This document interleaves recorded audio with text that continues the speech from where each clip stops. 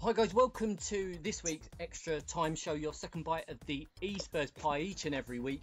This week on Extra Time, we'll be getting your thoughts on our big talking point of the week, which this week was, are any of our own good enough to make the first team next season? By which, of course, we mean, are any of the current crop of Spurs homegrown players good enough to break into the first team in the forthcoming season? So, as always, we put that to you guys on our social media, on Twitter and on Facebook, and you guys have been great again in getting your responses into us and having to think about which of those lads, the young lads that we all know of, the Walker Peters, the Carter Vickers, and Nomar, many that we'll discuss in the next 15 or so minutes, are they good enough to break into the first team, bearing in mind the quality that we've seen in the first team this season? And as I say, as always, you've been great guys in getting your responses into us. First up, though, let's get the thoughts of the e-Spurs team. I'm joined tonight by Jason, Ricky and Ian. So let's go first up to Jace. How many of those, Jace, that we know of, can you see breaking through and making the grade next season? Well, I think certainly Ryan Mason will stay within the squad next year. I think Poch is a big fan of his, and the passion and the mentality and the being a Spurs player that he brings to the squad. But I think Bentaleb certainly has a big year ahead of himself next year, because he's one that's definitely gone backwards. And if we're looking to strengthen with Wanyama, Schneiderlin, Witsel, whoever else comes in, will Bentaleb be happy to sit around and be behind them and Eric Dyer? Onomar and Winks, I think probably the development for those will be better based next year, where if you're Champions League and we're trying to compete for the title, I think, probably the best route for them is to go and get a good loan, ideally a Premier League loan, and the same perhaps with Carter Vickers. Certainly agree. And I mean, in terms of the strength in depth there's some really bright names coming through, aren't there? You know, the likes of Cameron Carter Vickers, we haven't even seen yet in the first team. You mentioned there, though, Jace, Ryan Mason, and you quite rightly point out that Pochettino, of course, seems to be a fan of Ryan Mason. Ultimately, though, now he's what, sort of early 20s, sort of, you'd think that his development has entered the stage now where he really needs to start producing. Without sort of knowing what's in Pochettino's mind, do you think yourself that Ryan Mason will ever be of the quality that Spurs need, especially as a Champions League side? Well, I certainly don't see him having the quality where if we had Real Madrid in a quarter-final, or we had Inter Milan in a quarter-final. I'm not so sure he's got the quality for that. But in terms of playing bottom half of the Premier League teams, where we have to rotate the squad next year, I certainly think, for instance, we're playing West Bromwich Albion at home or Southampton at home. I certainly think there's still a role for Ryan Mason to do. Yeah. But, overall, if you pick our best side, then certainly, in the terms of the best 11, he wouldn't be in it. Yeah, he scored some cracking goals, hasn't he? The goals that he has scored. He's certainly got the technical side to his game. There are other parts of his game that you look at when we've seen him in the Europa League and the Cup games, and you think, maybe not, especially in the Europa League there, when we saw him in the latter stages of the Europa League. Jace, what have you got from the social media gang this week? Right, first of all, I've got Ryan at @RyanSpurs_. Onomar could see the starting 11 a few times. Hard-working lad who's good on the ball and has good face to him. We've got Logan Clark at @LoganClark_22. Maybe Carl Walker-Peters gets a couple of cup starts. We've got Ollie Wadhams at OllieTHFC. I think Sterling, Edwards and Cameron Carter-Vickers will be in the team come the end of next season. So there's four or five names there that we haven't even really seen in the first team yet, have we, this season? And Cameron Carter-Vickers, I've certainly heard about the type of player he is, not having seen him play myself, but certainly heard that he's a bit of a beast of a defender, and certainly highly rated by the Americans. So there's one to look forward to, you would think, coming in to the defensive ranks there. So I mean, the other one that's spoken about is Josh Onomar. Ian, in terms of Onomar this season, he's one that's been brought into the side by Pochettino. We did say last week, didn't we, that at the moment he just doesn't quite look ready. Do you see that coming next season? Yeah, I think I do. I think that, again, he's another one of these players who seems to be trying too hard. I think he's desperate to score his first goal for us in a Spurs shirt. I noticed he scored for one of the England, was it the under-19s? He scored for them during the international break. So he's got goals in him. I just think he's another one that just needs to find his feet. Do you think alone would maybe do him good? I think a loan to another sort of championship side would provide that little bit of extra sort of steel in him. Would be improve his first touch, because I often find that he doesn't control the ball as well as perhaps he would do. But I think that's down to the fact that he's trying too hard. And going back to the point that Jason made earlier on, maybe we'll need these players to hang around, for like the cup competitions and for like the West Broms and the Norwiches of this world. So, maybe we keep him. I'm not sure. What do you think, guys? It's such a difficult one to call, if I'm being completely honest with you. I'm just not too sure. The problem is, this season, Dyer and Ali have set the bar so high, as has Rose, in terms of players coming through, that in terms of the crop we've got at the moment, Bentaleb, Mason, Bentaleb especially, I'm not too sure he's going to be a Spurs player next year, because it seemed to be last season that Poch really seemed to like him and he played whenever he was fit. And this season, he doesn't seem to have featured much at all. Even in the cup games, I think people were surprised that Mason was being played ahead of him. And I still say I think Mason is a squad player. I don't think he will become a regular first team player. Onuma, on the other hand, is shown glimpses of a good striker. For me, I think, like the boy, I think Onuma needs to go out on loan to a Premier League club, and that's where next season we're going to need to bring in another striker with Premier League experience, or with someone that can have that European experience to come and better our squad. It's still, I think, an exciting time for the youngsters coming through to Spurs, because with Pochettino, you're always going to be given a chance. But the issue a lot of the players are having now is that the bar has been set so high from the players that we've got in the existing squad. You're going to find it's going to be harder and harder for players to come through and break through. But it's testament to show the players that if they do put the hard work in on the training ground, they will be rewarded. And you're only going to get really an opportunity by, possibly an injury to a player, and then it's up to you to prove your point to show why you deserve to not only be in the team but be in a squad. And Poch has shown that if you deserve to play well, like there was a period with Ben Davies, he kept him in the side. So it's promising. Poch will always give youngsters a chance. So I guess it'll be a case of waiting and seeing. But if you asked me who I think the most likely player I would think not to make it would be, I could see Bentaleb possibly leaving the club in the summer. And Rick, Bentaleb, I mean, this is the player. He must be wondering what the hell has happened, mustn't he? Because last season, had a very good season. I think if you put it in context and maybe compare it to some of the performances we've seen from the likes of Dyer and Ali this season, it maybe makes you think twice about some of the rave reviews that Bentaleb was getting last season, because I don't think he was performing anywhere near the level that these guys are this season. Having said that, he had a good season. Let's not get from it. He did, but I think the point is, Andy, that last season when he played well, obviously he had the Chelsea game and the Arsenal game he played exceptionally well in. At the end of the season, there was that clamour for him to sign a new deal, and then he turned around and said, well, the money's got to be right, and it seemed like he was the one dictating the contract.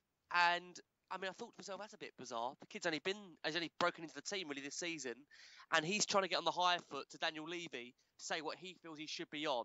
And you look at it now, other players that have signed new deals, Kane, Dembele, Rose. I mean, I'd say these players, none of them have come out and said, I want X amount of money or whatever. It's been done behind closed doors. You never heard of it. Whereas Bentaleb, if it was him personally or his agent, one of the two, they seem to be quite forceful in terms of what they wanted, and said, look, if you don't offer him what he wants, then the player's got interest elsewhere.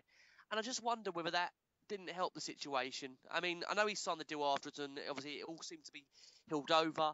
But he's had a stop-start season for whatever reason. The emergence of Ali and Dyer, the partnership they've had, it's been inseparable, really. But it would not surprise me if he was to leave in the summer. He showed, like I say, glimpses last season. But again, you put, like you've just said, put it in against Dyer and Ali, you can't compare. It's chalk and cheese in terms of the performance levels. And Ali's game alone, the goals he brings to the game, the assists he brings to the game, the link up with Kane, it's two completely different players for me on completely different levels. You know, you're going to look at it now and say both Dyer and Ali, both of them, Kane as well, Rose, Walker, they're all going to go to a European Championship. They're all going to go and have, play on the world stage. So they're going to get the best experience possible. I don't think Bentaleb's of that same level. I might be surprised, but wouldn't surprise me if he does go. No, I agree, Rick. And, there'd be, if he does make it through, there'd be no one, happier than me to say I was wrong and that he's made the grade.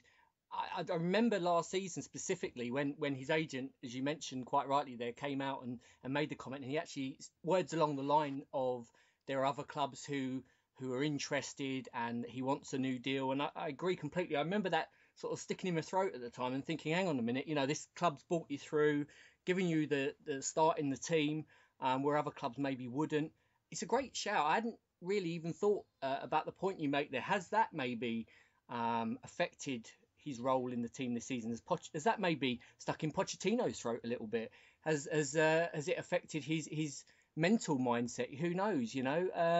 Spurs are the winners out of all this, aren't they? Come out with Ali and there's no better answer than having Ali and Dyer on the pitch to produce some competition in there. They've been fantastic, haven't they? And as I say, it maybe puts that performances that we saw last season into a little bit of perspective, taking nothing away from that side last season, because there were games where they were fantastic. The Arsenal game that you point out there. But certainly food for thought, which is what we're here for, of course. And Rick, what have you got for us? Okay, so I have got from the list here, I've got e-Spurs, so E_Spurs _ USA, our partners. They've put Onoma. He's shown that he can play pretty well, although he was thrown into the fire in his last outing. And I've got at Zach R. Shooter, who says Onoma and maybe Bentaleb. Mason is future captain material purely through his passion. Other two have great feet. Yeah, again, I'd say Mason for me will always be a squad player. If you want me to say a lead, I mean, Kane is what you call captain. Kane is a captain, even though he's a centre forward. Been great points this week from the pundits. I don't say it often, but he's been likened to Alan Shearer. And if he can be anything like what Alan Shearer was for Newcastle for us and stay at us for, the amount of time he did and hopefully be a one-club man, then God, we've got some more goals to come, haven't we? Just phenomenal. And I think just quickly, the goal on the weekend, that was out of nowhere. Literally, it was one touch, and Eriksen deserves the credit for keeping the ball in, but just somehow majestic to be able to turn and finish in one like that. And it's funny, you see Spurs, if you ever go to White Hart Lane and you ever go in early and you see the players warming up, it is all about that one-touch finish. Yeah. So it just shows that sometimes when you watch the warm-up, it is actually being implemented, which is good to see. But no, some great points once again. And Onoma coming up again, and he's for sure, no matter what, he's, I think we'd all agree, he's for sure got a role in the side in one way or another. The point is, will he make the breakthrough to the first team? The first team Premier League, Champions League squad, I think, is what we're really asking. How many of these Spurs crop of young players that we're hearing about and that are coming through, how many of them will establish themselves? Because I think, although we've heard a lot about the academy, they've quite rightly been praised a lot. The only one that we've had really come through that's been a huge success has been Kane. So, for all that praise that the academy has received, the academy director has been, wanted, isn't he, by other clubs, have been after him. The only one at the moment that's made the grade on a regular basis, I think, is Kane.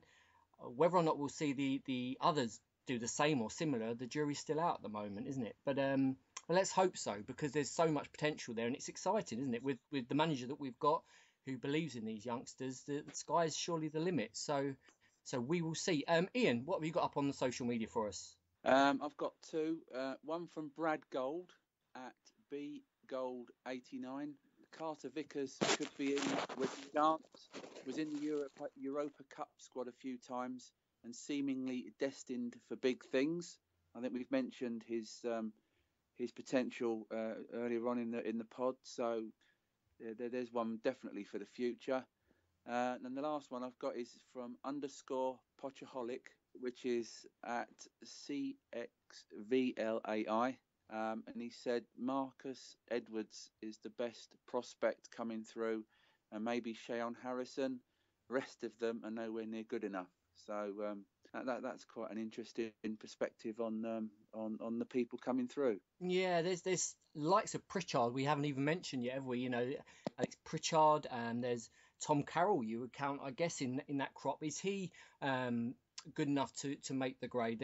We've spoken about Tom Carroll on this podcast many times, haven't we?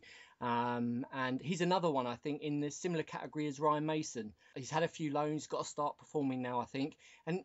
Yep. Give him credit when he's been in the side. He certainly hasn't done anything wrong, has he? He's done himself proud when he's been in there. The question is he ultimately going to be at that level that would help us in the Champions League or regular top four Premier League side?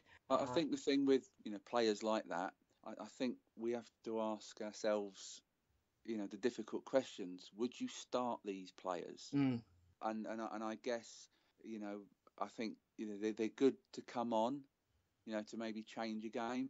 But would you put them in to your starting lineup to go and win the game from the first minute? And I'm not sure. I'm just not sure about whether they're at the quality we need them to be in to compete on 3-4 levels.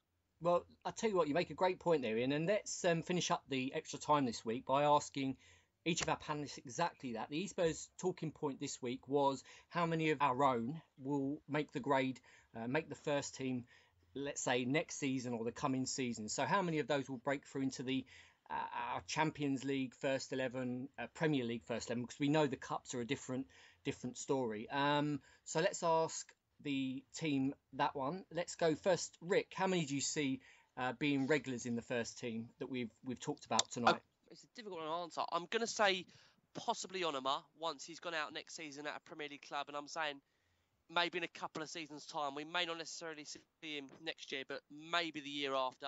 And Kyle Walker-Peters, there's been a lot of good stuff heard about him. So, again, possibly another prospect. But again, you're looking now and thinking that he's going to be a third choice fullback now. So it's going to be interesting to see if these players can break through. So it may be a case where next season they'll go on loan, hopefully to a Premier League club or top-end championship, do well there, and then the following season be ready to come back to Spurs and challenge for a regular place in the first team. Yeah, I really hope they do, because there's nothing better, is there, than a Spurs lad coming through, and as we've seen. Jace, how many of those that we've mentioned tonight can you see doing a Kane and making the grade? I think the only one I would say, if I sat here and said who's going to make, say, 15 starts next season, I think the only one that may get that number will be Ryan Mason. But we've given extended contracts, haven't we, to Onuma and Winks, so they clearly have a future. But as I say, I feel that they've probably got to go out on loan just to get I think it would be a lot more benefit for them to play 20 games for, say, Bournemouth next year or for Crystal Palace or whatever in the Premier League, rather than sitting around at Tottenham coming on for the odd 10 minutes when we're at home to Norwich and we're 2-0 up or something like that. Yeah. So I think Mason and possibly Bentaleb. I think, like Ricky, I actually feel that Bentaleb will leave in the summer. If he doesn't leave, I would imagine that's because we haven't signed the extra midfield player that we really want, and we've decided that it's better to keep him around. But other than that, I don't see any of the others really making a first team impression next year.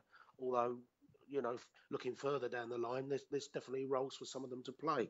The likes of Glover in goal, we haven't even mentioned. There's certainly loads of talent in there. A lot to be optimistic about. Ian, for you, to finish up tonight, how many can you see breaking through in the next, let's say, 2 seasons? I think Winks has got a chance. He came on in one of the games at White Hart Lane. I think it was a cup match, and I thought, I think it was in the last 10-15 minutes, and I thought he looked quite lively. I think he's got a chance.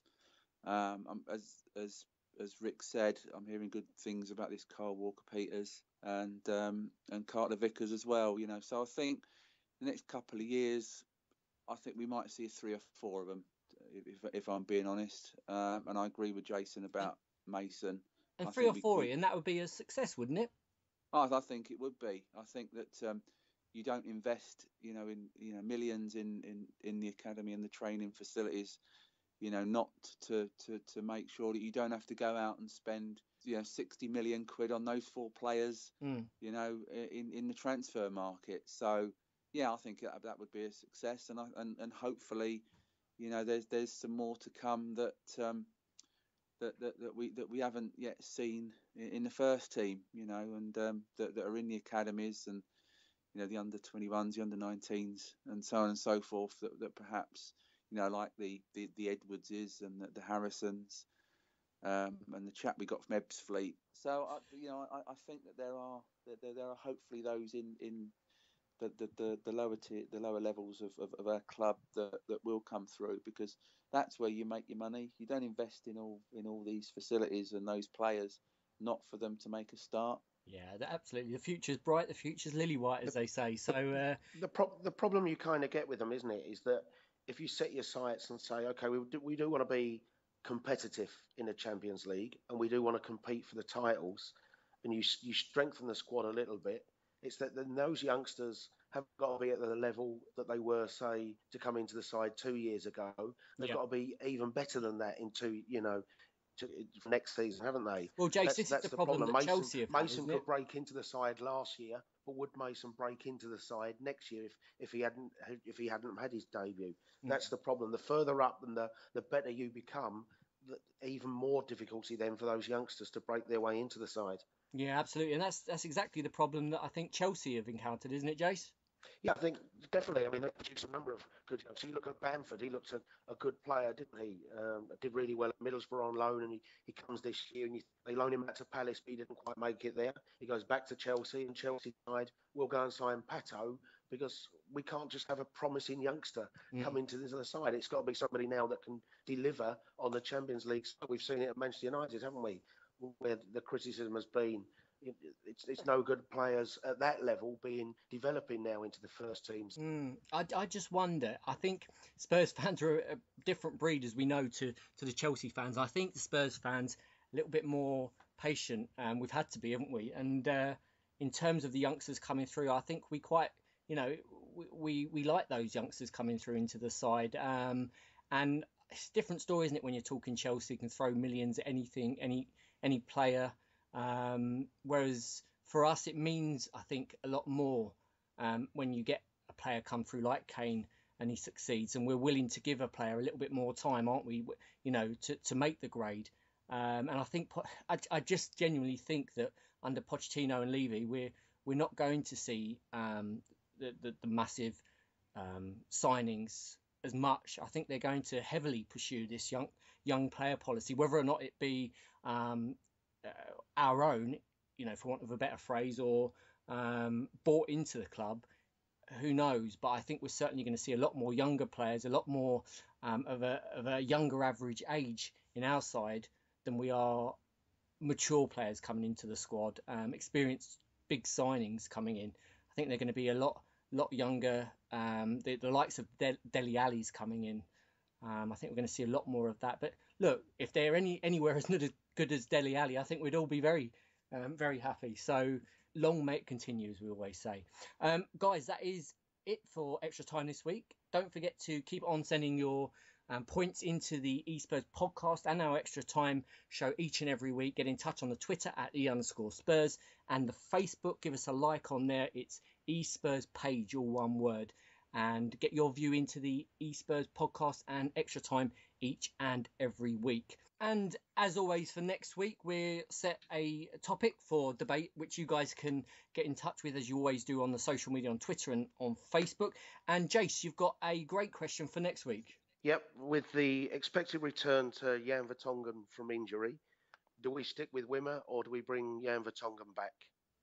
It's a great question. And guys, get in touch with us. Let us know what you think. I'm sure there'll be the Vertonghen fans out there that think he should come straight back in. There'll also be those of you out there who think, quite rightly, that Wim has done absolutely nothing wrong in the side, and been great, isn't it, to have that asset to come straight in when Vertonghen's not there and perform as he has done. So really good one to get your thinking caps on for next week. Would you have Vertonghen come straight back into the side next week once he's fit, or would you stick with Wimmer in the current Spurs side. Get in touch with us. Let us know what you think, guys, for next week's Extra Time podcast, which will, of course, be back next Thursday. The regular e-Spurs podcast will be back next Monday. And, of course, we'll be talking, amongst other things, about the big game against Manchester United this coming weekend. That's all for Extra Time this week. My thanks, as always, to Jason, to Ricky and to Ian. Have a great week, guys. And, as always, come on, you Spurs.